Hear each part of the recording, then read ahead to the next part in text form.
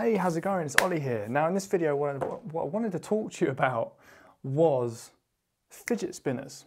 These little toys that you've been seeing everywhere, all over YouTube, and other YouTubers have been getting tons of views making videos about them, so I thought, might as well get me some views as well. But in this video, I wanted to discuss something a bit different, and the reason why, not only will I get shitloads of views for this, which is awesome, also, I keep getting questions about it. Now, if you follow me for any amount of time, you'll know that I import products from China, right? I import all different kind of unbranded stock from China, put my brand on it and sell it on Amazon, make a profit, right? I've done over $1 million in sales selling stuff on Amazon. A large chunk of that was from imported stock. So the first thing that people often ask me when I bring up what I do is, hey, how about you import some of those fidget spinner things, sell them on Amazon? They're really hot right now. And they're saying, well, maybe you're already doing it. Surely you've caught onto this trend, this trend of fidget spinners. Is it working for you? Stuff like that. Well, I wanted to tell you my answer when people ask me if I'm importing fidget spinners. Because basically, to break it down to you simply, contrary to popular belief, it's really not a good idea to import these things. And here's why. If you want to fail selling on Amazon, first of all, pick a product that's going to fizzle out quickly, right? Because let's face it, fidget spinners, yeah, they're big now. Next week, they're probably going to be gone, or give it a month or two, then it's going to be on to the next big craze, right? So I'm not going to build a sustainable business selling these things ever. But that's not the only issue. If you're selling products on Amazon, ideally, you'll be selling stuff where there's a huge demand, like people want to spend money on it, and fidget spinners have that, right? Everyone wants to buy these things at the moment. But that's not the only piece of the puzzle. You also want to find products where there's a low supply.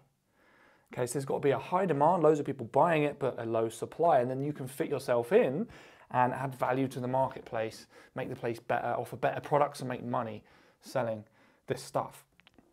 Now, fidget spinners, there's a huge demand, well, there will be for the next couple of weeks, right? But there's also a huge supply. The marketplace is saturated.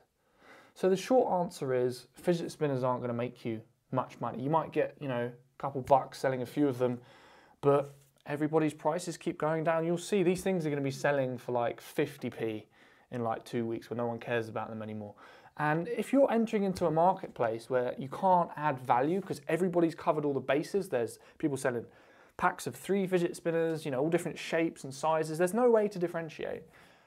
When you're in a marketplace like that, the only way to differentiate is to offer a cheaper price.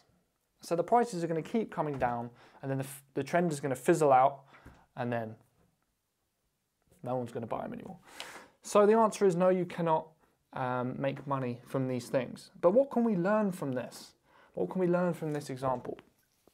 Well, instead of looking for products where there's a huge demand and a huge supply, find those products where there's a huge demand but a low supply, where there's room to fill gaps, where you can differentiate from the other sellers, offer something new, something different, something better, so customers have a reason to buy your product over the load of other Amazon sellers selling their product. Keep that in mind when you're importing stuff, and you'll never go wrong. You'll always come out on top. Your products will always sell. Now, thanks so much for watching this video. In the description, I've actually put a link to my brand new book, How to Build an E-commerce Portfolio. You can grab it, there's a link down there. It's only like $5 or whatever. And it's got some really, really crucial elements of strategies I use to choose products to sell on Amazon. You can grab it, it's super cheap. Check it out.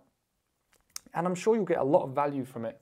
Probably more than you'll see in some really expensive courses that some people sell out there. So it's definitely worth a read. Thanks so much for watching.